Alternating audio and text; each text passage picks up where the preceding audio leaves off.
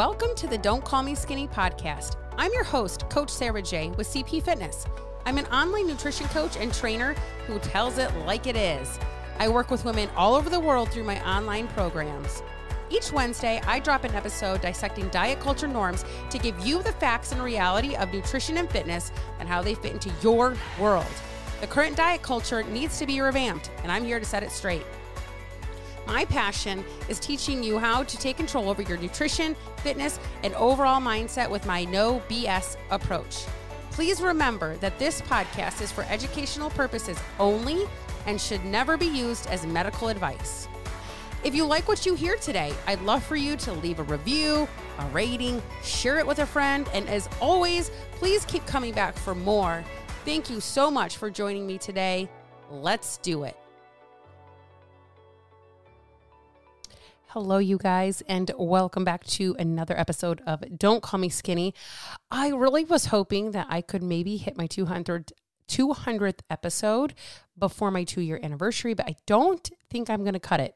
I don't think it's going to happen. I might hit it before the first of the year, but I don't think I think I'm like 4 short, maybe, of my 2-year anniversary. And I haven't decided if I'm going to do anything. I did something last year for it, but I haven't decided quite yet if I'm going to do anything for it this year, because it kind of falls right in the middle of all the holidays.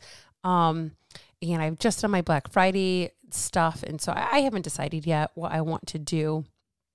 So that being said, Black Friday is live, you guys. So here's the deal. I don't like to just, force decisions on people. I don't like, I was taught to do this originally and I just dislike it. It always made me feel like it icky. It made me feel like ick. That's what it made me feel like. So I stopped doing this. So that's why I currently have Black Friday deals out, because I don't want people to have to feel like they have to make a decision like in the snap of a blink of an eye, right? I want people to have time to think, time to talk it over with their spouse. And I know it's hard because it seems like this is probably the worst time of year to actually do something like this, right? To spend money when we're already spending money, or to dedicate myself to something that, you know, is more time and I'm already stretched thin and all these things. But I promise you, I always say, if you can do it when you're at your busiest, you can do it anytime. And we are constantly waiting for that next step, that next pause in life. Y'all, my one-on-one clients can vouch. There is no pause. Life always keeps happening. Life always keeps happening, whether it's getting sick, whether it's breaking a bone, whether it's somebody passing that you love, whether it's work is nuts and busy, whether it doesn't matter what it is. Whether you have kids and they're all involved in all this shit, it doesn't matter.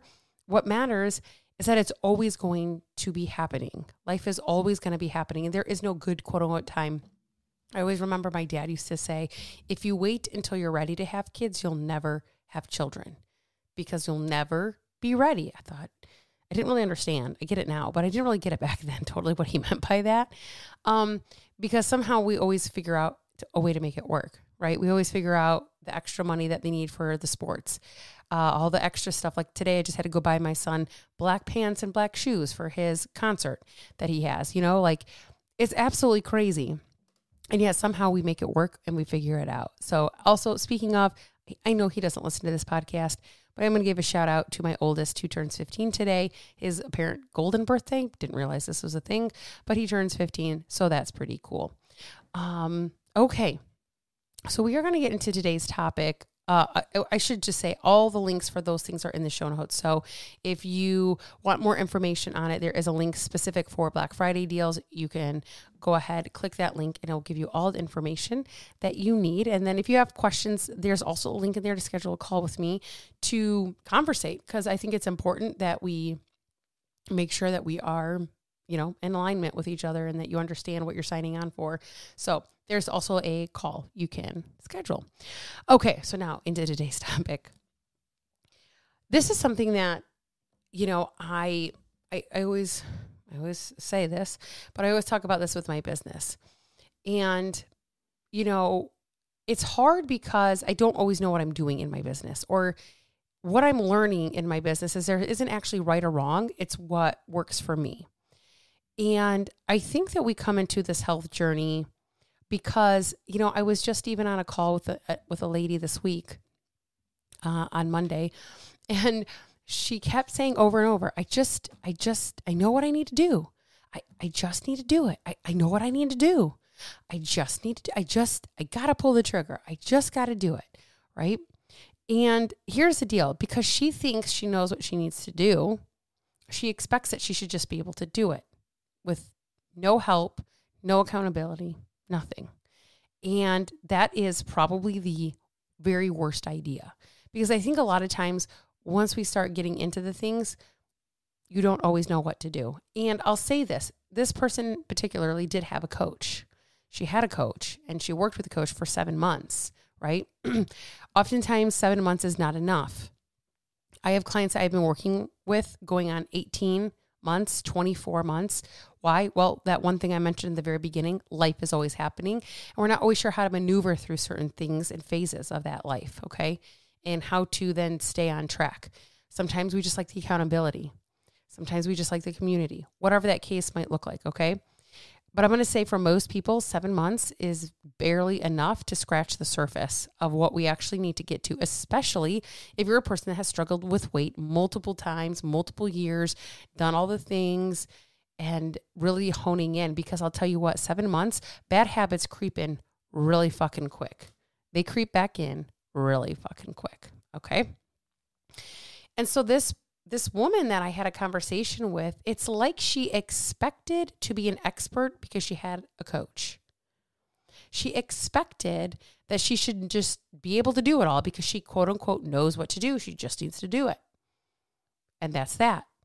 And even for people, more so for people that have never had a coach, you guys come into this world expecting like you're going to be an expert.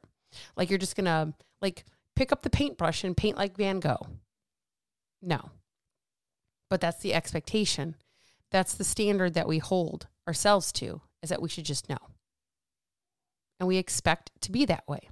But that's not really how this works. I am 8 years into this journey, and I'm still technically, I'm an expert when it comes to education, right? But there are still things that I lack on, or I fall through with, or I step off the path for, and I have to step back on for, and life happens, and all these things that I have to maneuver around, and business, and children, and family, and husband, and all sorts of work, whatever. And that's just the reality of it. So even as an quote unquote expert in this field, somebody said, with your expert opinion, right? Right. And it's kind of funny for me to hear it that way, because I don't always think of myself as an expert. Even as an expert, I have to always evaluate my expectation that I have, because even knowing what to do, sometimes it doesn't make it simple or easy to pull the trigger and make it happen. And so when we come into this space, we've done all the things. I've been on every diet. I know what I need to do. I know I have to eat protein. I know I have to drink water. I know I have to sleep. Okay. But there's still a gap from knowing and doing. And there's a reason why you're not able to commit or follow through the majority, not perfectly, but most of the time. There's a reason you cannot do that. I'm not going to lie. Today, my dog, he's been a dick all day. He's been an asshole. He has frustrated the fuck out of me. There are many times today I wanted to go face first into the bag of sour cream and cheddar chips, but I didn't. Not because I didn't want to, but because I have tools in place that I have learned over the last 8 fucking years of doing it over and over and over and over again, of recreating this path in my brain to tell me, like, this doesn't solve the problem that you're having. Like, me going face first into a bag of chips doesn't solve my problem of my dogs being a dick. Like, that doesn't help me. It will make me feel good in this little teeny tiny moment. It will give me a nice little dopamine hit. And then I'm going to feel like shit, because it's like, why did you do that? You know that doesn't help the situation. Chips do not help dog. Chips do not help dog. So I did not do it. Right?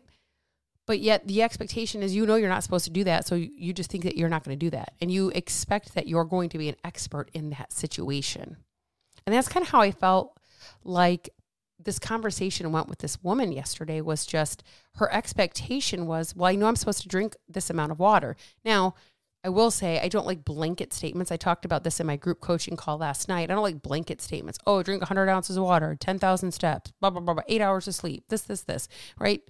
Well, everybody's different. So everybody's body needs different things. And so I don't like blanket statements like that. But then she went back to drinking maybe 40 to 60 ounces, which that's probably not enough. Actually, 40 ounces definitely not enough. 60 ounces is like bare minimum for most adults. Okay. So even doing the thing that she did and having a coach for 7 months, and she said, I really honed in on this 100 ounces of water. As soon as that coach left, boom, there went the habit. Right? And I've talked about this before, maybe not on this podcast, but I've talked about it in my group coaching calls, is a habit formed out of a place of resistance takes 478 days or some fucking ridiculousness like that. A habit made out of resistance, meaning you wake up every day not wanting, not willing, not wanting to do the thing that you're going to do, is 400 and like some odd days to get an actual habit. None of this 21-day bullshit. Guys, that's fake. That is, again, some blanket fucking number. Oh, 21 days to form a habit. No, that's horse shit. That is not true. And out of resistance, meaning I don't want to go to the gym. I don't want to drink this water. I don't want to track my food. I don't want to do this thing over here. I don't want to go train. I don't want to lift weights because I'll get bulky like a man. I don't want to eat the protein.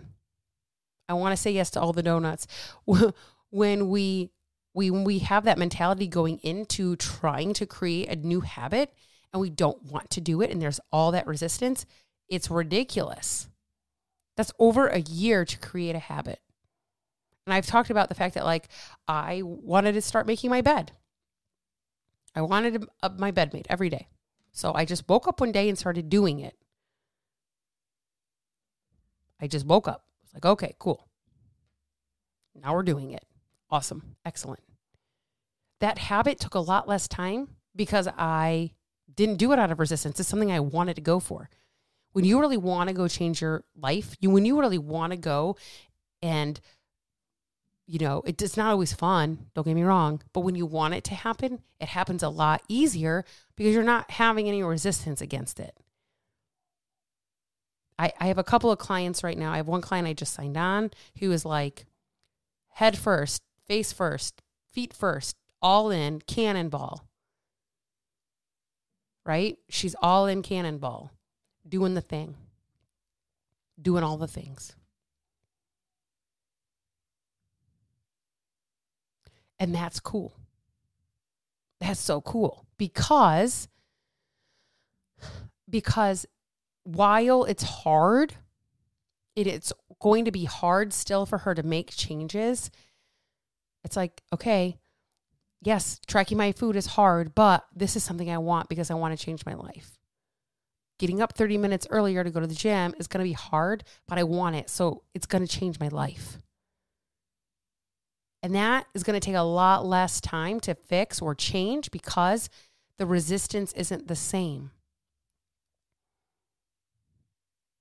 And so when we have resistance around something, that makes the change, the habit, even harder to get to. Yet the expectation is this is just going to wake up and fucking do it. And it's not that fucking easy. Again, as I always said, if this was so easy, everybody would be fucking walking around like a Scooby snack. Okay?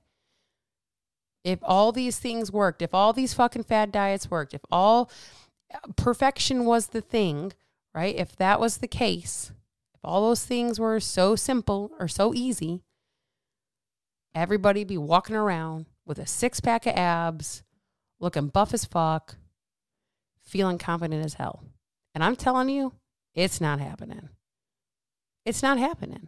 Women are not confident. Women are not happy with themselves. They're not happy in their marriages. They're not happy with who they are. They're not happy with how they've let themselves, quote unquote, let myself go. Women are not happy on a whole. I see it every fucking day on social media. I hear it. Ooh, this bothers me so badly. When I hear it all talked about, and when I catch myself talking about like that to myself, it's like, here I am preaching to women not to talk like this to themselves, and here I am doing it. That's a work in progress. Am I perfect? Nope. Am I better than I used to be? Oh, yeah. Yep. Do I always feel so great about my body? No, I don't. I think that's okay. I don't think you always have to feel fucking stellar about your body, but I do feel like you can do a better job of talking about your body. I hear all the time. Where was I this last weekend? I don't remember. I can't even remember where I was. I just heard nothing but negative shit from people and their body, from women. You know? And so it's just like we hold this expectation that we are going to be perfect and an expert in these circumstances and situations when we're not. And even people like me who are quote unquote experts, the only thing that we have cracked the code on is figuring out how to maneuver through those situations. We didn't crack the code on not having life happen. We didn't crack that code. We just cracked the code on how to maneuver through that life. That's all we did. And that's imperative. That is non-optional in this. It's non-optional to crack that code, to figure out how to maneuver through this life when life comes at you, and still make yourself a priority and still focus on what you can.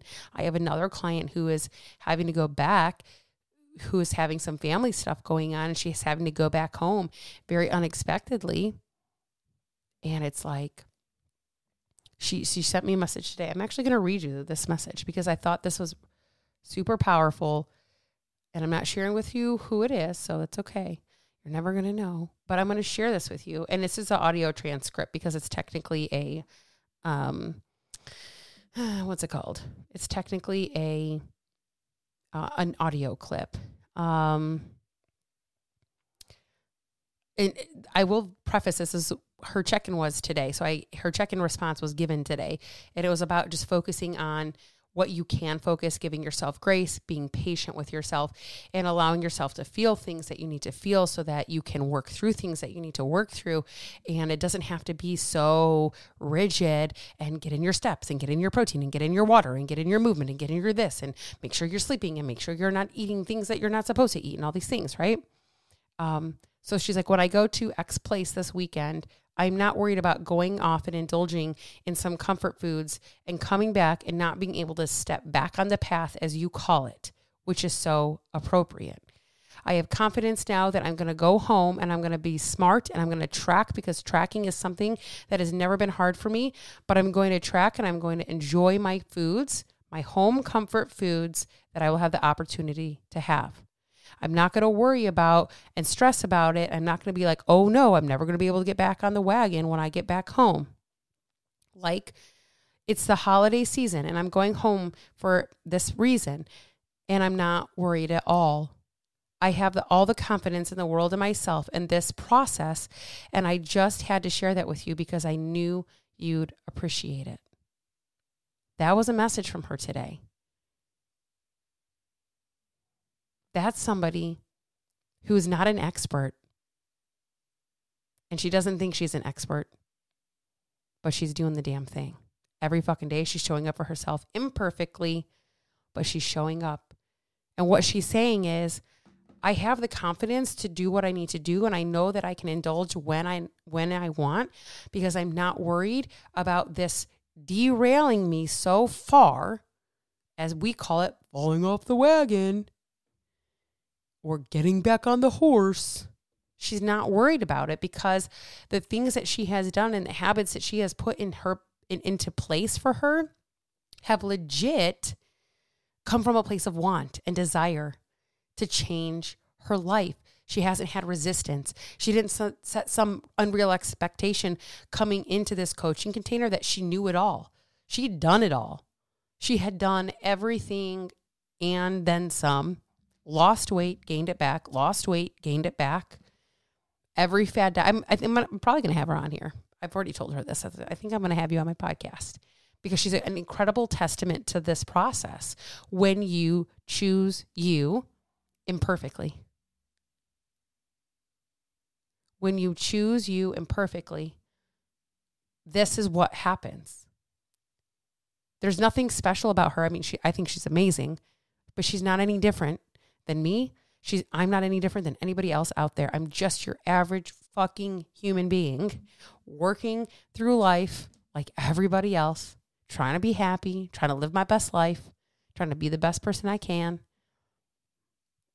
She's not any different. There's nothing like, I don't mean to say it, this is coming like I don't want this to come across me. There's nothing special about her. She doesn't have some like, I don't know, third eye or like extra set of, she doesn't have a clone that like meal preps for, like, you know what I'm saying? There's nothing. She works full time. She has children. Like she's just your average, your mom who wanted to change her life, who chose her imperfectly. And she went all in on herself. She literally jumped feet first, all in. And now going through a very kind of hard experience in her life again, where she has to travel and she's going to be back around big emotions and things like that. She's confident in herself. She knows where she can let go and where she, what I always call push and pause, where to push and when to pause. She knows those. She's learning that about herself, which is fucking cool. So fucking cool. So here's the thing though.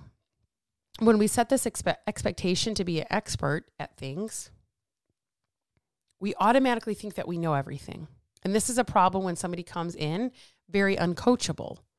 Well, I already know how to track my water. I already get enough water in. Oh, okay. Let's see what you average in the next 3 weeks. Oh, you're only at 30 ounces. That's interesting. Thought this was not an issue, right? Which is okay because what this really ends up showing us is like, where are our holes that we can plug that are like the simplest? We call it low-hanging fruit, right? What's the like getting in a little bit more water is one of the easier things to do. We don't necessarily have to block time off and drive somewhere or, have extra thinking power to track food or whatever, right? Water's fairly simple. Hey, let's get some water. Hey, let's go to bed 10 minutes earlier. Cool. Right? These are low-hanging fruit things that are kind of easier to fix, right?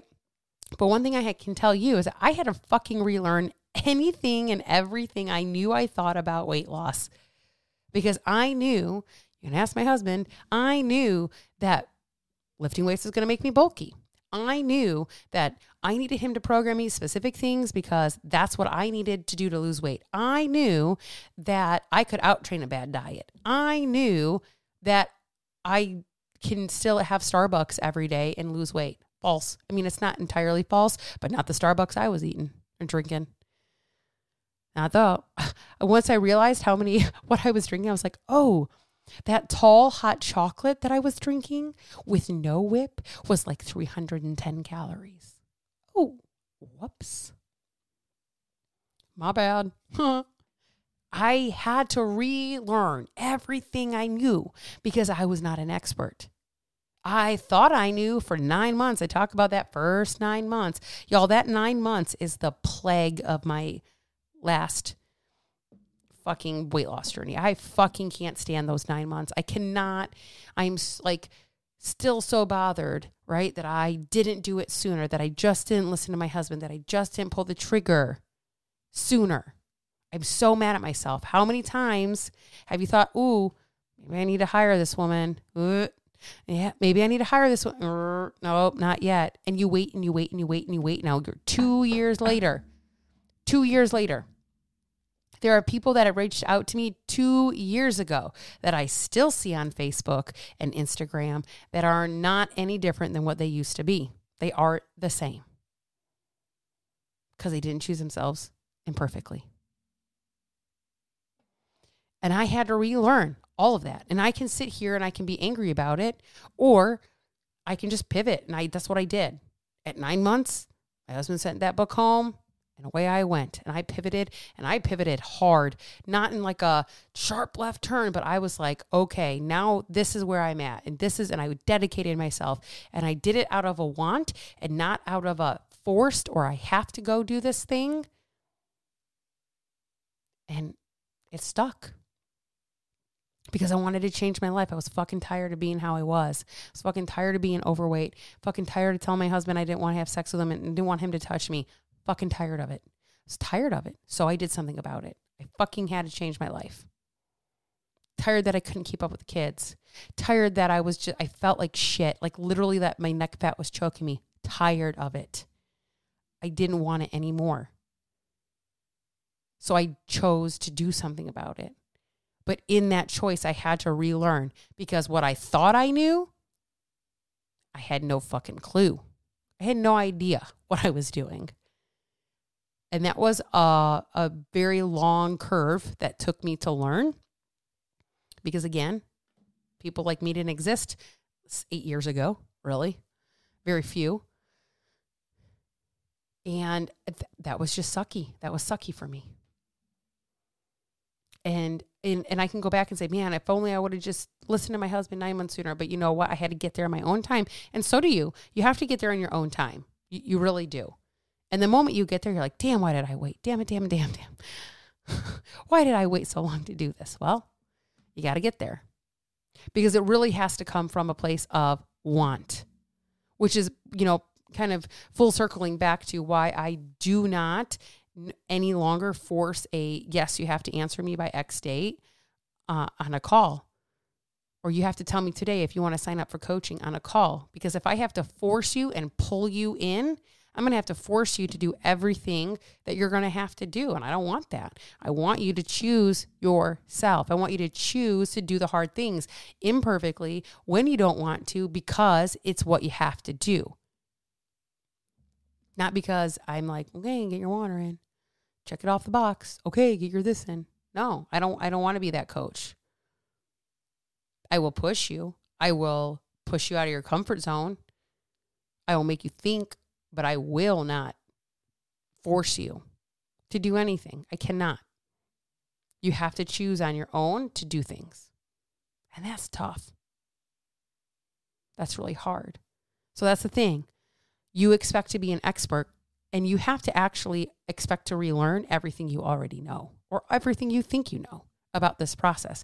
Because I'm telling you, even last night at my group coaching call, one of the one-on-one clients I just signed on that I've talked about like 6 times,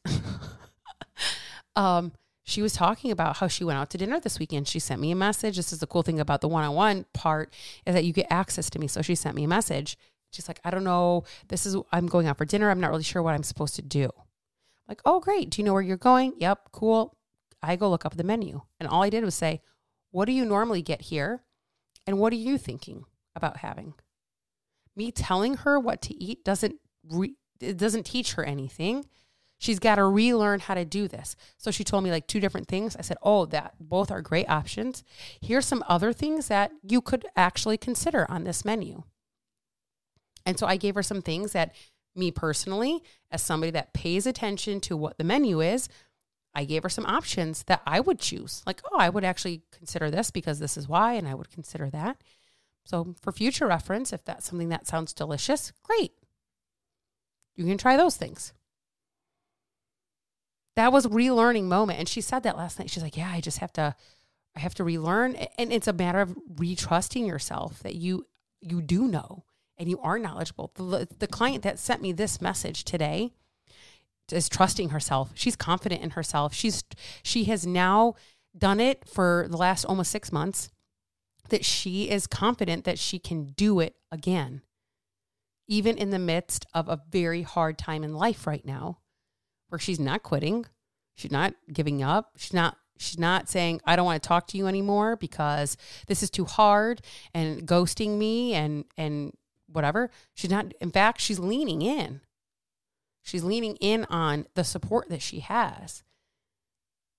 And the thing that I told her in her check-in today was just like, I know you know this, but I'm going to tell you again that it's okay to process emotions and process your feelings and take time to do the things that you need to do so that you can get back on the path when you're ready and moving forward.